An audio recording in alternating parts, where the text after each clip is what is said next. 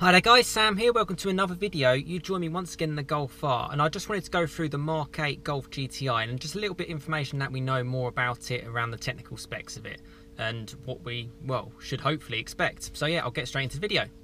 So yeah, once again you join me in the Golf R. I've actually given it a really good clean today, so I'll go around the camera as I'm talking just to show you what it looks like before and after. Yeah, a fair amount of effort, but you know, it's my day off, so I just wanted to give it a little bit of a clean.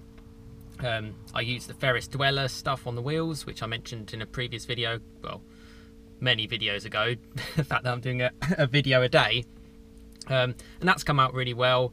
It very strong smelling stuff, that Dodo Juice Ferris Dweller, even more stronger than some of the other stuff I've used. You really do notice it. It's potent as anything, but it does a job. Only a couple of squirts, rinsed it all off. The car's come up great.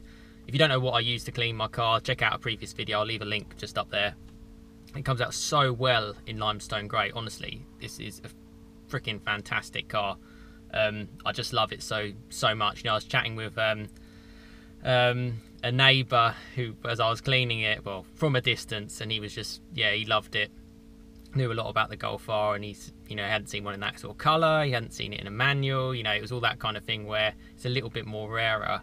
And he said, yeah, you wouldn't really think much of it, and then you see the exhaust and that's just about it. And I was like, you know, that's just what I want. Yeah, and I'm sure you guys appreciate the car as well. It's a cracking car, and I'm happy to kind of be out in it and to get all the dust off. I mean, the amount of dust that built up on our drive just from it sitting there was incredible. Still needs to do the interior. I may do that later today. So yeah, car's looking clean, looking fresh, really happy with it. Yeah, and enjoying it a lot. But this is just going to be a quick video because we know a little bit more now about the Mk8 GTI, and I did a video about the TCR yesterday and a couple of weeks ago on the Mk8 GTI as well, and it's looking cool, it's looking good. You know, it gives us an idea more on like where the R can potentially be, although we know pretty much what the R is going to look like and what it's going to contain. Sounds like the base GTI is going to have the same power as the performance pack or their sort of run out model, 245 brake horsepower. But there was a video that a subscriber sent to me from Piston Heads, and I'll leave a link in the description below of that one, of some guy just chucking around a GTI, just a base GTI. And yeah, you sort of see the back end come out. They mentioned, you know, someone from VW talks about how they've really like improved the agility of the car. They've added a few little bits from the Club Sport S.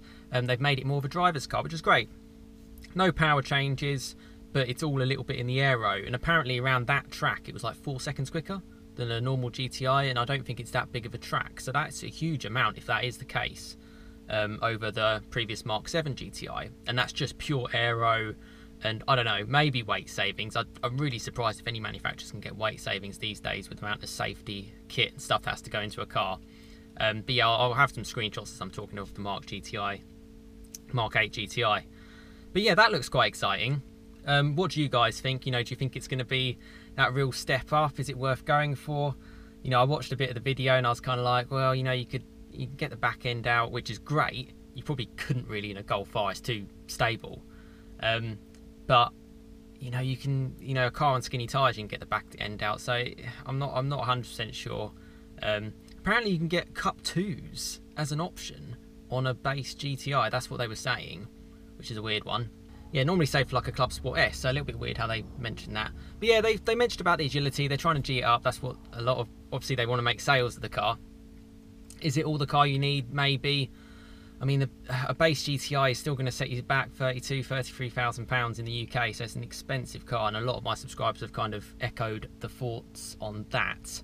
It's a lot of money for a lot of car. Even the Mk8 Golf R and the TCR is going to be somewhere in between as well. It's a lot of money, but we know a little bit more. We know it's improved a little bit in certain areas. They've really tried to make it a little bit more of a driver's car maybe, but in reality it's all the car you probably need power wise as well. So interesting to see. Part of the angles of it look a little bit bland, but it's all just personal opinion really. But yeah, let me know what you think about the Mk8 GTI, and would it really sway you to going for a base GTI over like a Golf R or a TCR or something like that if you were to change cars? It's hard in today's market to buy a new car.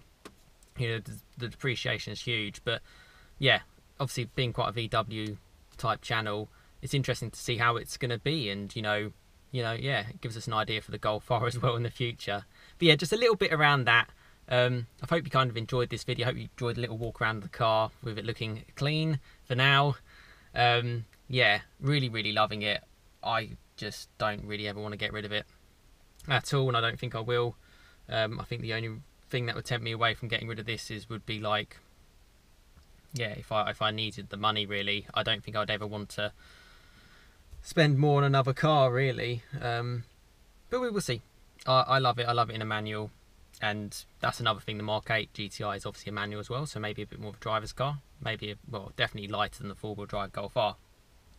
Although Evo rate this car, this is a 5-star car from their magazine, the Mark 7, at 1,401 kilograms with a 3-door manual. And I found that quite interesting, because even the now Mark 4 Focus ST is like 1,450, and that's, yeah, it just shows where times have come. So I really like this car. I think it's great. But yeah, thanks so much for watching. Have a great rest of your day, and I'll see you again next time. Cheers, guys.